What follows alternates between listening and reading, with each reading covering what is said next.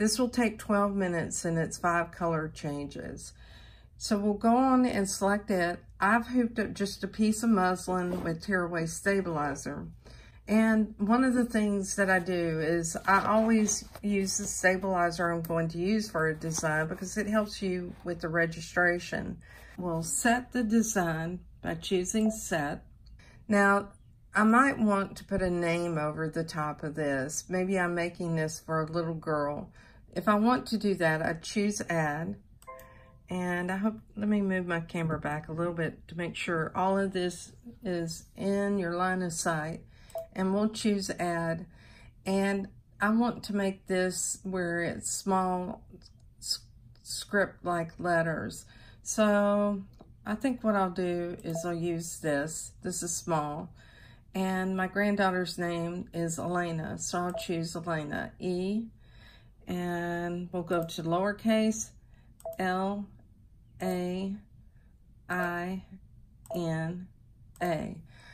And when I set it, I need to move this because I really want to put it either above or below. And perhaps I want to make some other changes to it. If I go into edit, I can go to text.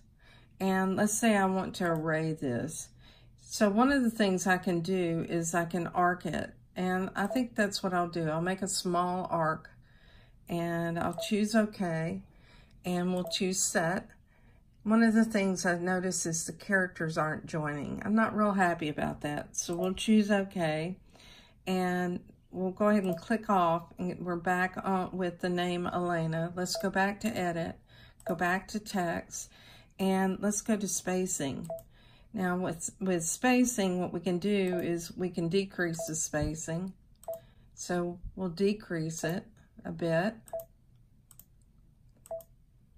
And when it's touching and I'm satisfied with it, then we'll move on. Okay, that looks good. All right, we'll choose OK. And because we moved it around, what I'll do is I'll choose set. And now we'll go back and we'll select everything and we'll make sure we move it to the center. And that looks pretty good. So we'll choose OK, and I'm ready to go ahead and stitch this out. So we'll slide it in and we'll lock it down. Let me move this fabric down so you can see. And what we'll do is we'll just take this piece of stabilizer and move it underneath the hoop. So that's what is termed as floating stabilizer. One of the things that you can do is look at what the design is going to look like in the hoop. So we'll choose our hoop size, and this is what it'll look like in the hoop. Now let's choose magnify, and let's go to the stitch player, and let's set it on 2 so it's fairly fast, and watch it play out. And we'll just speed it up by selecting 3. And this is how our little design will stitch out. We'll choose close. And now what we'll do is we'll go ahead and go into embroidery. When we go into embroidery, one of the things that you may need to do from time to time as you're stitching is you may need to either advance a stitch because the thread broke, or perhaps you need to, your machine went off and you need to start at a place. And normally when your machine goes off and it's been stitching, and we'll actually do this while we are stitching, it should come back to where your stitch stopped. But this is the way to look at your stitches in advance. Now you can turn the camera on as well, and we'll do that after we start stitching, but you can advance plus or minus 1 stitch, 10 stitches. You can go up 100 stitches and 1,000 stitches. You can also change your colors. So you can see here that I can go to color 2, to color 3, color 4. Notice that it's moving up here and it's advancing through the line up to color 5. Now, if I want to go back to 0, I just press 0 and now I'm back at the beginning. So we'll choose OK. And let's go ahead and start sewing. So I'll move the camera so you can see that. I'll pause the video. Okay, when everything is ready, one of the things that we need to look at is the light right here. This light is red, so it's telling me that there's something wrong. I need to put my presser foot down to stitch. So we'll select that, press the presser foot, and notice it's green now. Let's go ahead and start.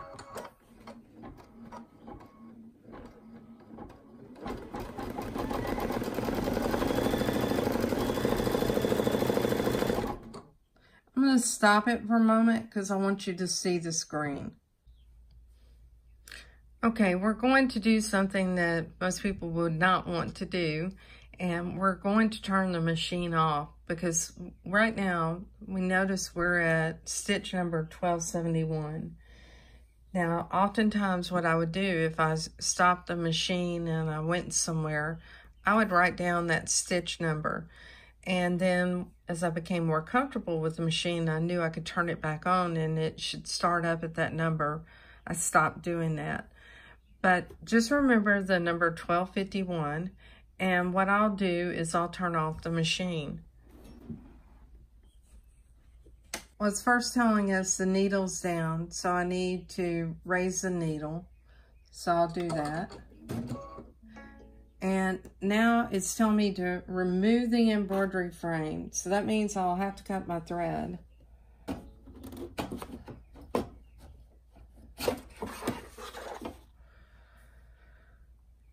Okay, I'll choose okay.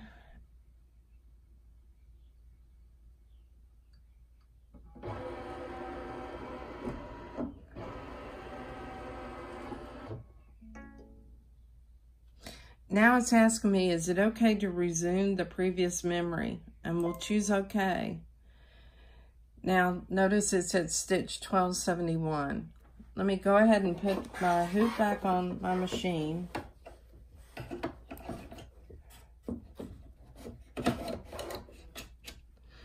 When I raise my needle in order to start up the machine again, and I had to cut my thread to remove the hoop, or I could have left it, but I would have had to cut it at some point.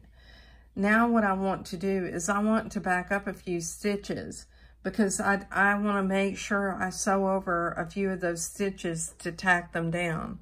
Now that's where I'll go over here and I'll select the plus minus key, and I usually back up about 10 stitches. So I'll choose minus 10.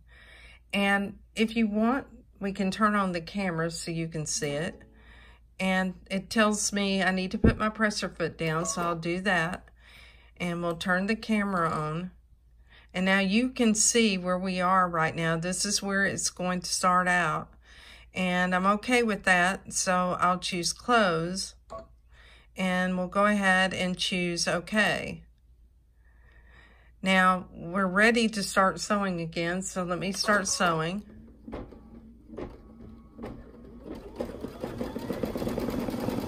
And that's how to advance your machine. When you finish embroidery, you'll get a nice little happy face. So let's go ahead and take this out of the machine, and here's the design. So you can see a little bit of puckering right here, but that'll go away with the iron. Part of that's because of the hoop. We'll just go ahead and remove it from the hoop so you can see. Okay, here we are at the cutting table, and you'll notice there's a little bit of puckering up here on the top. That will go away when we iron it. And you'll also notice that the registration is good. That's one of the first things you look at when you look at a design, depending on how you hoop it, the type of material. I will tell you this muslin is thin. Typically what I do is I'll buy muslin or something like a Bella Solid by Moda, and I use it just to stitch out samples. The Bella is a nicer fabric than this muslin. It's very inexpensive and it has a loose weave. So when you use it, you're going to have some degree of puckering. if I wanted to eliminate puckering, I could have ironed on a stabilizer on the back of this and I wouldn't have had any puckering. But this is a sample, and it was really just to show you how it stitches out. Now let's turn it over to the back, and whenever I'm tearing something away, I'll hold on the embroidery design and I'll start tearing. And you'll notice that I'm holding those stitches and supporting them as I'm tearing it. Thanks for your time today, and if you have any questions, please post them on the Facebook group or in our YouTube group. Thanks so much. Bye-bye.